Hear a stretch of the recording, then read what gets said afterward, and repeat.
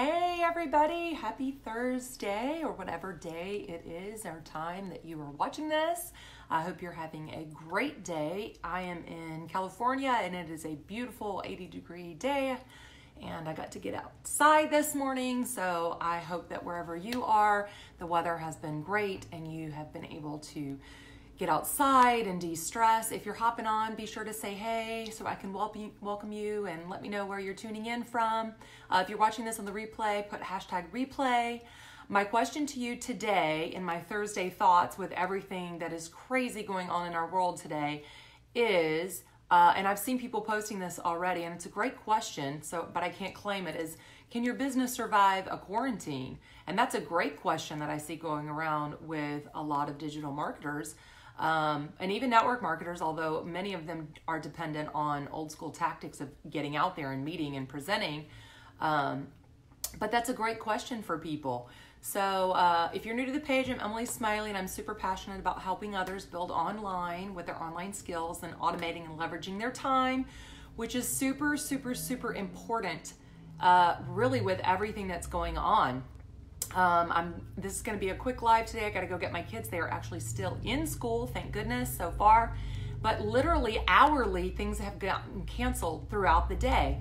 And it's crazy. I just, honestly, I just believe that, this too will soon pass. And I am, I believe in God. And so I am just depending on that. So there's a lot of hype and a lot of fear in the media, yes. But it's not to discredit what is really going on. So I see a lot of people, in online or even in network marketing, jumping on it, which is great, but we need to be sensitive to those because just because you may not get it, you definitely don't want to give it to those who maybe aren't protected, right? So you need to be safe and take it seriously, but at the same time, not feed into, the hype of everything going on because and I didn't fact check this, but somebody said, you're more likely, like more people die daily from a snake bite than total so far from this. But it's the far-reaching ramifications, right? Of things getting back ordered. And like if you've tried to get toilet paper, oh my gosh, I had my friend drop it off.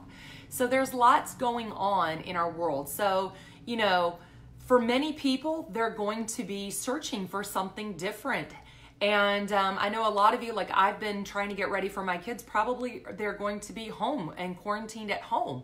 And immediately I was like, okay, well, how am I going to work my business? It's clearly harder and my kids are not small. So I am able to work from home and I'm no longer using old school tactics, face to face. So I'm able to connect to people. And for many, they can work from home, right? Like, so it's not a big deal. I've had lots of friends that are like, oh yeah, I'm just working remotely from home or I'm taking classes from home and that's great.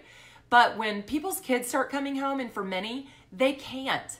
And this is a fear, a logical fear of theirs, the ramifications that we were talking about to be sensitive to, but at the same time, not overlooking the fact that people are going to be searching because if they don't have a backup plan, what are they going to do? They're going to lose money in whatever it is that they're doing. They're going to be home, with their kids. So at the same time, you want to be sensitive, but also not hide your business as you're hiding out.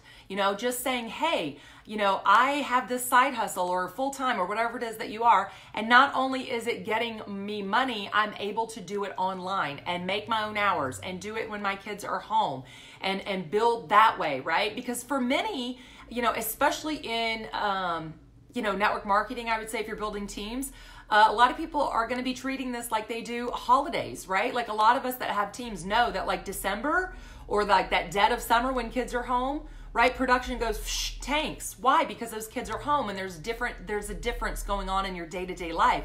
So every day our day-to-day life has been literally like turned upside down. This got canceled, this got canceled, this got canceled. And for the foreseeable future, it's going to be that way, or it appears to be that way, right?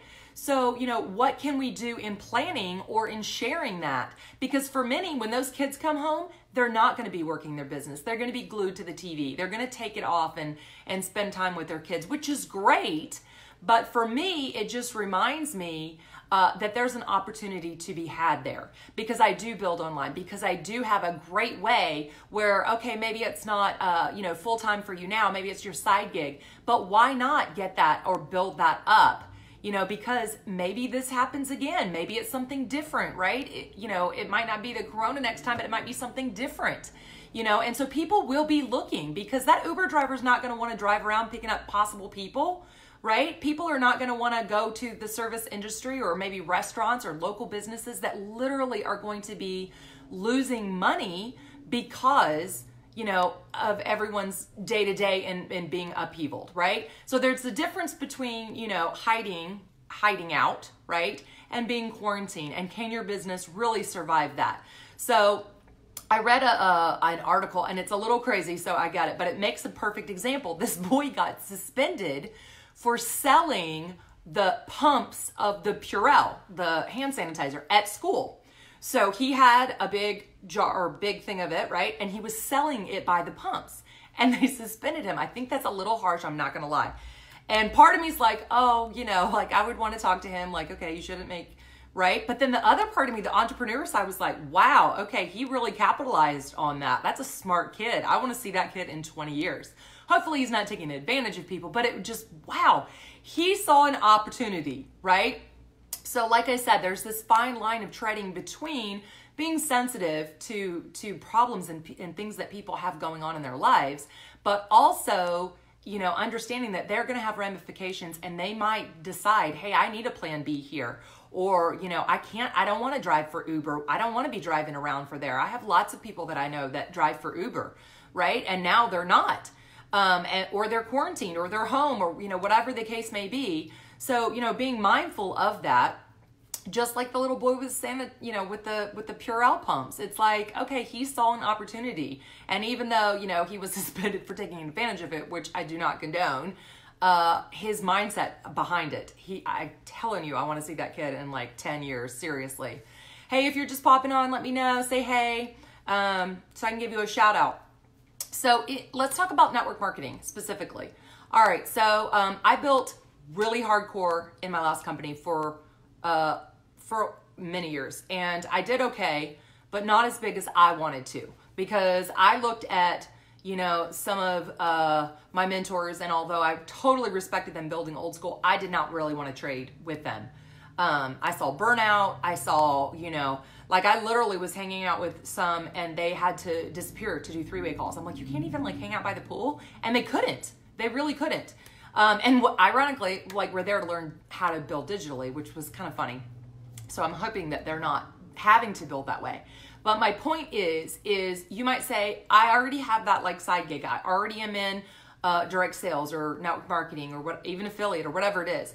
But if you haven't learned the skills to build online, then maybe this is an opportunity for you, even though you're not that Uber driver who's losing money or that local business brick and mortar.